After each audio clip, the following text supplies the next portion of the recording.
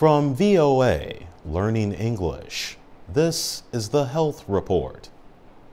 The Internet plays a big part in human life. We use it for work and entertainment. We find advice on how to stay healthy or learn a new language.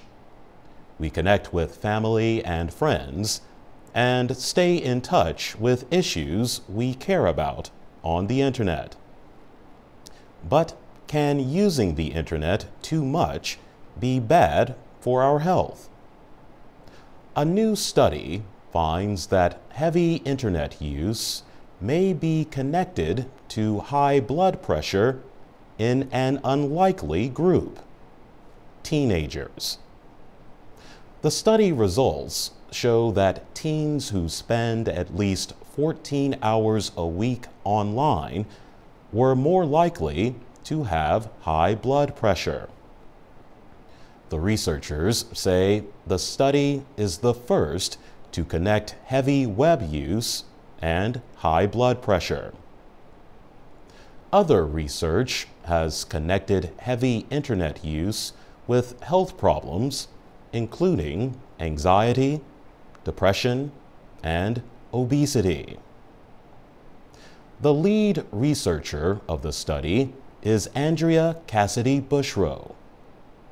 For the purpose of the study, she said, teens who were online on average 25 hours a week were considered heavy Internet users. It involved 335 young people who were 14 to 17 years old.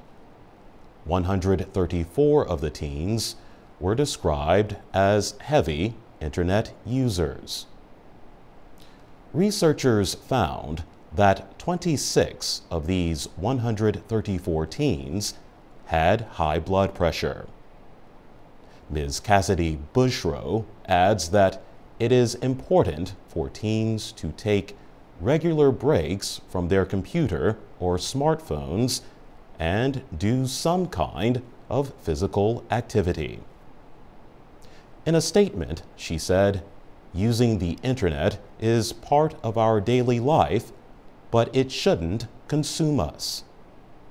She also suggests that parents limit their children's use of the Internet to 2 hours a day, 5 days a week.